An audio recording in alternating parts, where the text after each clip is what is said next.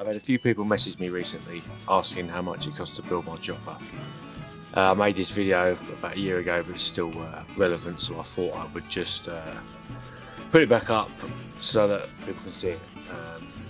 And yeah, it's not really like one of the videos I'm making now, and normal service of them will resume soon, but I just wanted to put this out so it would help answer questions people have been asking me.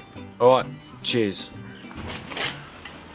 Right, so if you're watching this, you want to know how much it costs to build a chopper, or you're just going to be nosy and just see if I'm talking bullshit and slag me off. In this video, I'm going to give you an honest evaluation of how much it costs to build a chopper.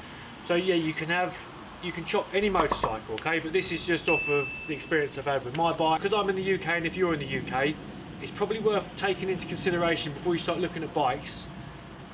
Maybe get a motorcycle old enough, if you're going to chop it, that is MOT and tax exempt, and we just let the imagination do its thing there, okay? Right. Okay, so first of all, you've got to find a donor bike. My bike I found in the States and got it imported and then had to register it. But if you've got a bike in this country that you're going to get, obviously that's your starting price. So whatever it is, £1 grand, £2 grand, £3 grand, £4 grand. So that's where you start at. So I did it as cheap as I could, just to turn the bike from what it was into what it is now, a chopper.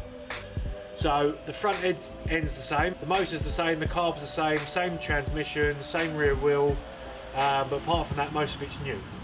So the parts list, how much the parts costs, is going to be sort of similar for most bikes. Obviously you can go to town and do what you like with the bike, but for this instance, we're just going to use my bike. You got your donor bike, and then the parts is going to cost you around about £4 grand.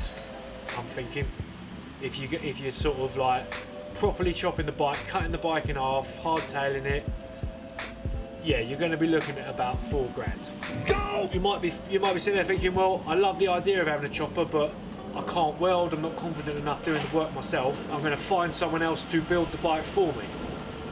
Whatever your cost is for the parts, the labour is going to be that again, plus probably another couple of grand, okay, depending on who's doing it and what you haven't done. Something to quickly add to this video as well, I'm not taking into consideration the actual spraying and painting of the bike, because you could rattle can it or get it done professionally, so the cost would vary loads on that. So if you rattle canning it, it's going to be very cheap. So yeah, haven't taken that into consideration in this video. So in summary, your chopper's going to cost your donor bike £4 grand in parts, and then if you're doing the build yourself, that's how much it's going to cost, and a load of swearing. Or if you're going to get someone to build it, it's your donor bike, £4 grand in parts, and then between 4,000 and £6 grand in someone building it. I hope that makes sense. I'm going to make another video. If you are considering having a chopper, I'm going to make a video soon of what it's like living with a chopper.